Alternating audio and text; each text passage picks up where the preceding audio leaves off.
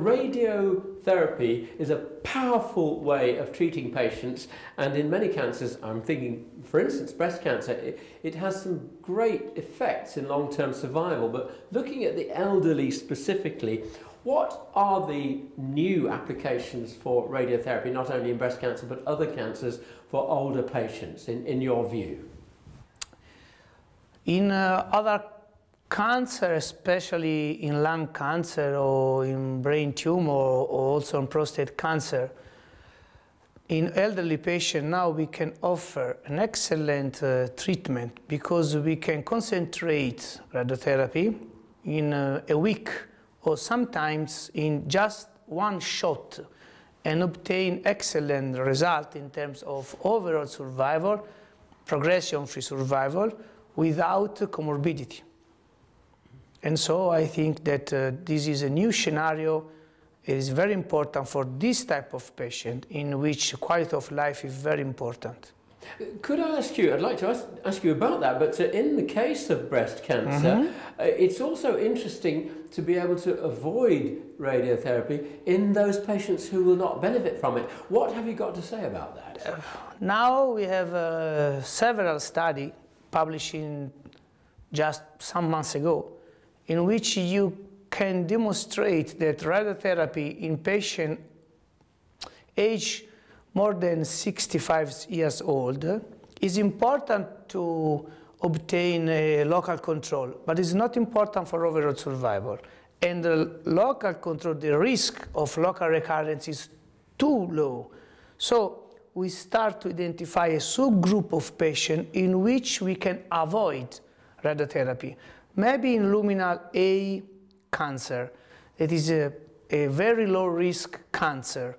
Now from Florence, but obviously with the help of URTC, we try to propose a new study in which we maybe obtain, we hope, the result in which we can have the avoiding of radiotherapy. So we have three different arms: only surgery, radiotherapy, but not to the whole breast, but to the index quadrant, so partial breast, or only hormonal treatment.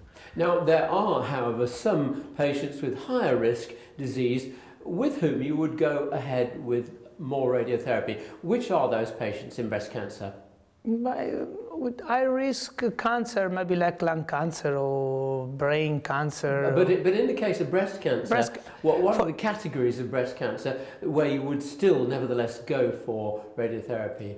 Oh, all of the other, till now radiotherapy is a main treatment for this type of patient. So now you cannot avoid radiotherapy in high-risk patient or in patient age less than 75 years old. So radiotherapy is a very important part of the treatment. And so obviously not avoid radiotherapy in outside of clinical trial in this moment. But in the case of other cancers, lung cancer, prostate cancer, and primary brain cancer, I gather that there's a case for using radiotherapy instead of surgery. Yes, now with hyperfractionated radiotherapy, we can give maybe single shot or 3 radiotherapy or 5 radiotherapy, no more than 5 radiotherapy, and we can obtain excellent result, similar to surgery without comorbidity. And so is related to the new technical approach that radiation oncology now can use. So what are some of the outstanding examples of the efficacy of radiotherapy as an alternative to surgery in some of those cancers? In lung cancer, we can treat the primary lung cancer with 5 courses of radiotherapy, 5 fractions. Prostate cancer, we can treat prostate cancer with 5 fractions of radiotherapy.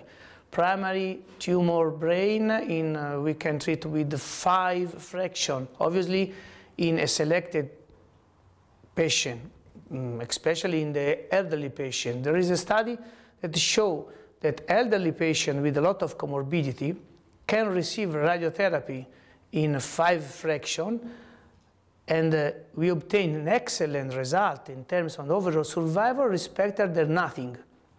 And obviously, the surgeon can not undergo this patient to the surgery because they have a lot of comorbidity. And so the choice now is nothing. Is wrong. The choice now is radiotherapy, not nothing. And radiotherapy, compared to surgery, in fit patient, obtain the same result. So maybe in the next future, radiotherapy can avoid surgery. So you're trying to do the surgeons out of a job, but yes. Are there any checks and balances? Is there a downside of using radiotherapy in those patients for whom it would do as well in terms of overall survival? Yes, I think that the progression of medicine and biological knowledge is going to this type of approach, not because I'm working as a radiation oncologist, but obviously also in prostate cancer. You have the same result using just 5 fractions a week, respect to surgeon. So I think just, can you propose this type of treatment with a lot of comorbidity like surgery for prostate cancer when you have another treatment without comorbidity and that you can use everywhere and in a week?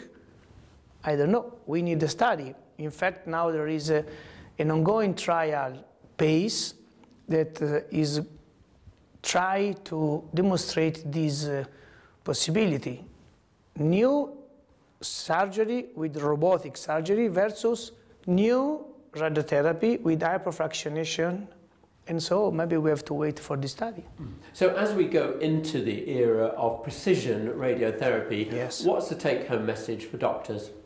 Take message for doctor is believe in their work and start to use this possibility to improve the survival to the patient. So believe and use.